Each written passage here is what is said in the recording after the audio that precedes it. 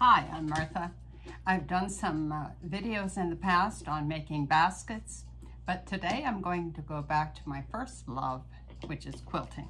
I'm going to show you how to make a scrap log cabin tote bag.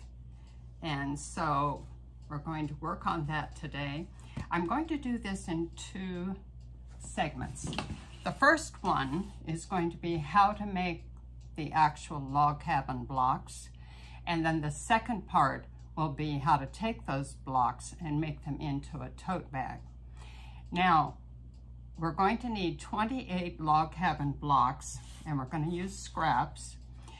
But I want to make sure right from the beginning that we differentiate between the traditional log cabin block and this modified log cabin block that we're going to use. The reason is because if you use the traditional one, your tote bag will be humongous. And this minimizes the block just a little bit so that it's not quite so big, and it works out perfect for this tote bag. This one, the traditional one, has 1, 2, 3, 4, 5, 6, 7 across, 1, 2, 3, 4, 5, 6, 7 down. Whereas this modified block has 1, 2, 3, 4, 5, 6 across, 1, 2, 3, 4, 5, 6 up and down. Okay? Now, not to confuse you, if you follow my instructions, you'll be fine. I simply mention this because those of you who are well acquainted with the log cabin block might just say, okay, I need 28 log cabin blocks, and then end up with a great big huge tote bag. Okay, first thing you need is scraps. All of them are 1 1/4 inch, and I have a box here. Whenever I have a leftover fabric, I just cut them, put them into the box, and then when the box is full or half full, I start working on a new project. Then you need black fabric, and you need 1/2 yard of the black fabric and cut into 1 1/4 inch strips. So that's what we're going to do. Now I'm going to move to the sewing machine and we're going to get started. We're going to start out with 1 strip of the black, and we're going to have several different colors that we're going to add to this. And be sure to put in on your 1/4 inch presser foot if you have one, or whatever method you use to make sure you have a 1/4 inch seam. That's what we want. So we're going to go along.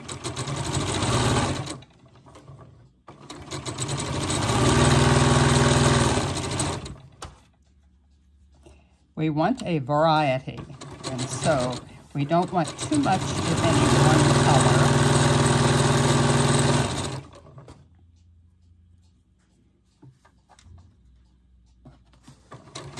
The colors that you use at the beginning can also be used at the end.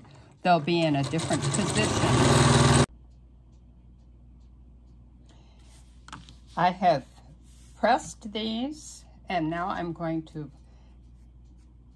stack them up like this, and I'm going to cut across at 1 1/4 inch intervals.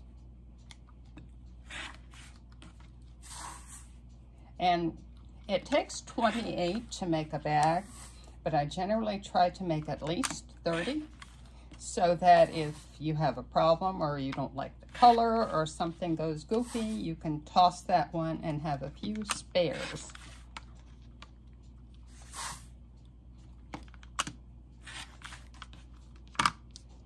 It occurred to me that if I filmed from the other direction, my hand wouldn't be in the way, so that's what I'm going to try. Okay, I have a stack of them here. Would you believe it turned out to be exactly 30 once I got them all cut? Anyway, we are ready to add the next color. Now we have A is black, B is colored, so that would be like this. So next to C, A, B, C. C would be a colored strip, not a black one. C is a colored strip. So we're going to put this one here like this, a colored strip right here, and put them together like this. Now the way to remember this is that the black will always be on the bottom, or the, how would you say, the black, well, this time the black is on the bottom. Okay. So I put the next one on, make sure the black is on the bottom.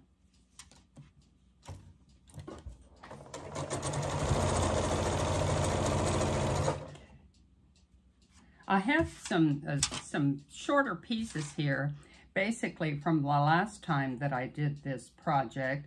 I saved the short pieces that you have after you use the longer strips.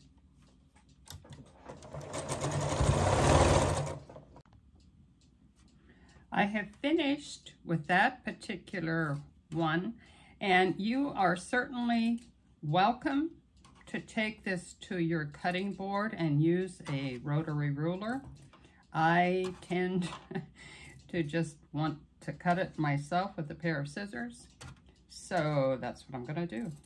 And then I will take it to the ironing board and press them all open. When you press these, make sure you press them that the seam goes up and not down, okay? Now we are ready to add the next block. So we have A, B, C, D will come over here. Let's show you. A, B, C, and then D, all right? Now, we want to put in the black strip, and this time you don't have to worry about colors. You just simply use the black strip for the whole time. And we're going to lay this down so that it's A, B, C, D. That means that the unsewn, unseamed, the unseamed piece will always be at the top. In other words, the piece that you last put on the block will always be at the top. Now, when you put these on here, make sure that you butt them up next to each other so that you don't have a space in between. If you leave a gap in between, then what will happen is that your block will become distorted. It will kind of grow. It won't lie flat. You don't want it to overlap, but you do want it to butt up right next to each other. Let me add this.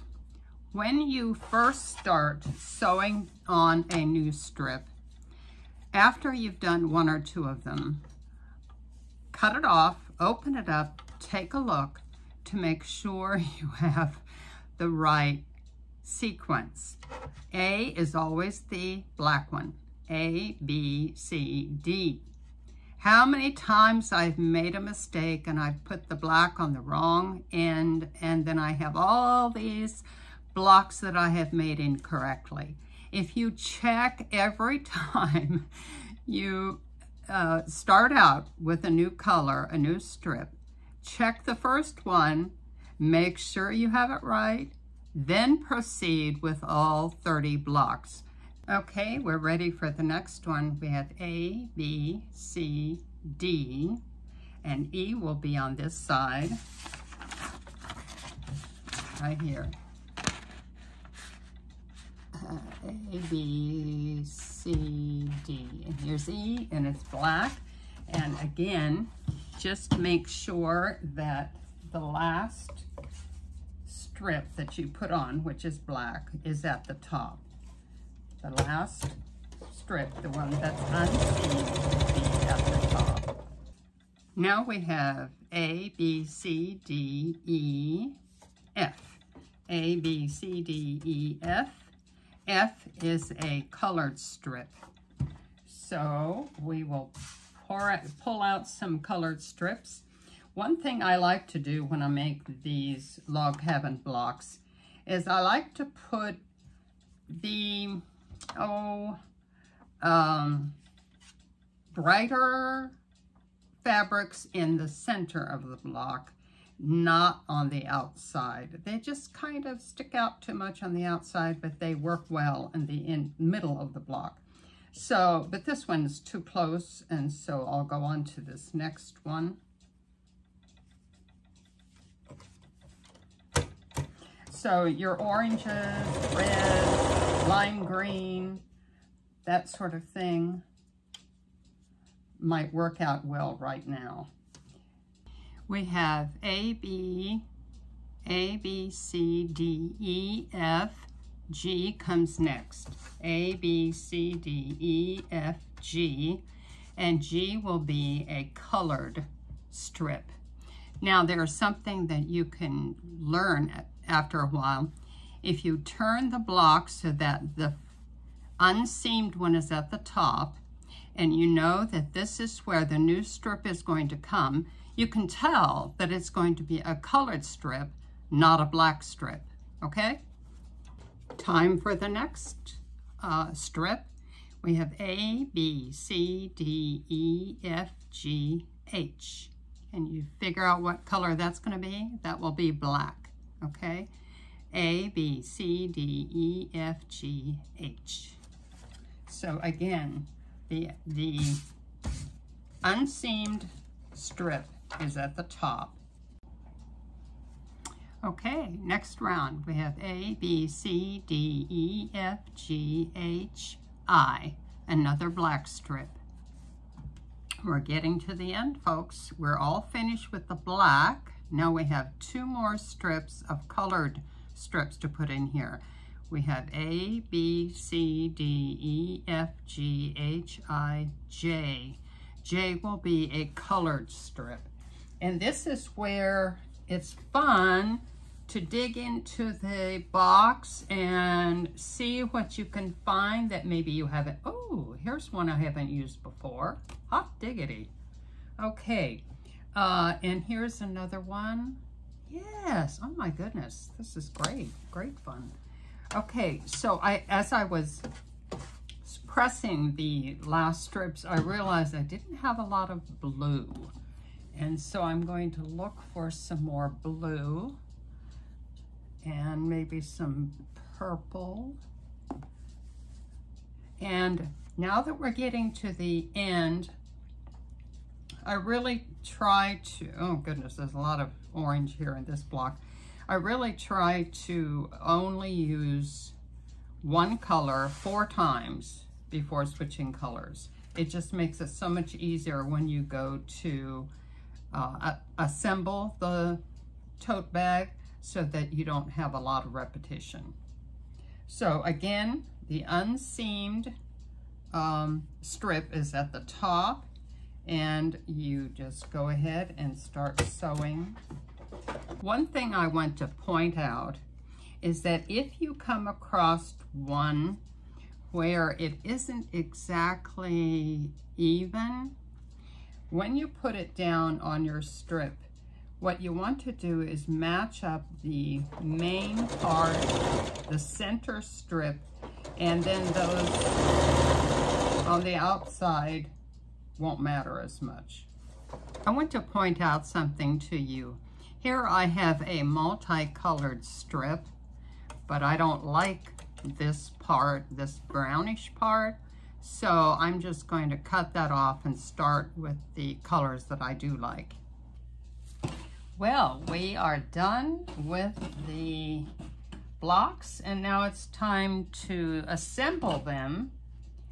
And so this is always a lot of fun, trying to get the right colors in the right place. And of course, after a while, you have to just kind of change things around, and that happens quite a bit. You think you've got it, and then you decide, no, that's not going to work, and you change things around. What we want is 7 rows, 4 in each row. And don't get too concerned about how it works out. Like, see here I have 2 greens, so that's not going to work. I'll just try a different green. All right, because it'll work out. It takes a little bit of doing. But you go ahead and line it up until you have 7 rows of 4 each. I have laid it out, and now I want to make sure that I have these pathways, black and colored and black and colored and so on. And I think it's fine. I want to tell you a little secret though. The middle row is going to be the bottom of the bag. So if there are some blocks you're not crazy about, like this, I don't really like that. I have put it on the bottom row because it won't be nearly as noticeable. And then I'm going to label each of these rows, 1, 2, 3, 4, 5, 6, 7, and that will help when it comes to putting it together. I'm going to stack them up like this. And in a little bit, you'll understand where I'm coming from or what my purposes are. And then I have 7, 6, 5, 4, 3, 2, 1. I have my first 2 rows right here. The others are down here where you can't see them, but I've put these up here so that I can show you what's happening. The first row will take the top one and then the one right next to it, butt them up like this, and sew a seam. Now, I'm going to show you a little trick. You're not supposed to start sewing. I mean, you have to start sewing back in here, but I don't want to start back there. So I learned this trick from a friend of mine, Jane, in our quilt class. And so I put 2 blocks together. That way I can get started with this. And in row 2, I'll take the same thing. The first block, the next one is right next to it, and so on. Now you will notice that when you sew these blocks together, you will either have blacks together, or like in this case, we had colored ones together. If you find yourself this way with a black and a colored, think twice because something's wrong. And it's very easy to get these switched. So be careful and try to keep them in the right direction. So I've done rows 1 and 2. I'm going to continue with row 3 on down to row 7 and have them all connected to each other. I'm not going to cut them apart. I've come to the end of my 7 rows, so I'm going to put another ender. We call these leaders and enders, and snip it right there. Bring it back to the top. Cut this one off. And then I'm back to row 1 where I have had the next one.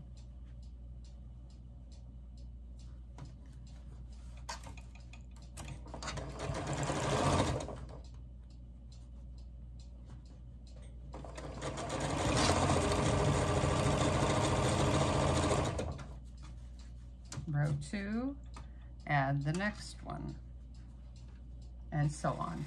I've come to the end of my 7 rows, but before I go any further, I want to open it up and just check to make sure I didn't get any of the blocks twisted, which is a very easy thing to do. But it looks like all is well. And I have several strips of 4. That this is just something that has nothing to do with the log cabins tote bag, but this is what happens when you keep doing that. You get a whole bunch of these, put them together into squares, and you have fuel for new projects.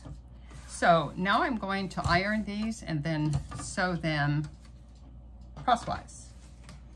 You probably know this already, but remember that when you press them, you press the seams one direction on one row, press the seams the other direction on the next row, so that when you join them together, they will butt up against each other. So there you have it. And I'm quite happy with it. Next time, we'll show you how to turn that into a tote bag, okay?